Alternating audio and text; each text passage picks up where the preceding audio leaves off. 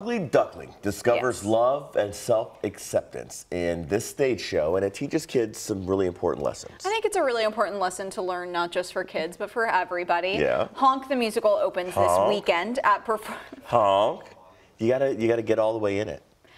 Honk the musical opens this She said weekend no. at Performing Arts Louisville in St. Matthews. That is where Jim is this morning. And Jim, you teased it ahead in your last hit there at the start of the show. I'm very excited to see what you have planned for us. That's right, Grace. You can actually take a look off to your right. Nelson will show you. The ensemble is out here. They are rehearsing, getting ready for the show, which opens up on Friday.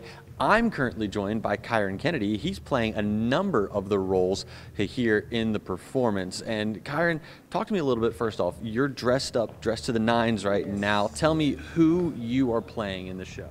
I have the pleasure of playing 3 different characters. So I play Drake, which is the Ugly Duckling's dad. I get to play Greylag, which is like a Air Force military commander. And then this costume is Bullfrog.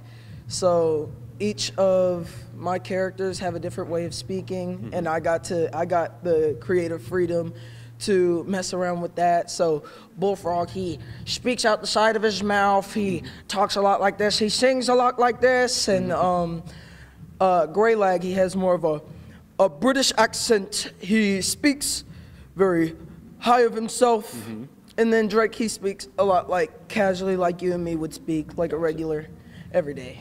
Gotcha. What's it like to be able to play 3 different characters, and how long have you been acting, actually? I'm gonna go for the first question. Okay. Playing the 3 different characters, it's fun.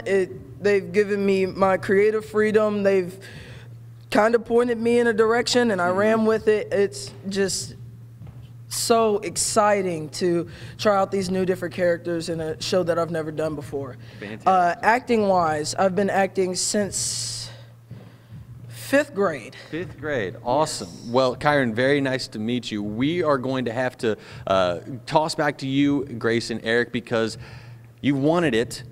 I'm going to start learning my choreography, and I'll be back with you at 6:45 for the grand finale performance here from Honk the Musical. In my mind, there's pyro, there's going to be lights, there's going to be drama, there's going to be suspense, there's going to be a parade and a jazz pyramid. It's going to be all. Tell that young man it was fantastic to see just how articulate. That's one of those things that you just get from theater, first of all, and studying theater. So it's great to hear from him. Great to hear from you, Jim. We'll look forward to seeing that choreography.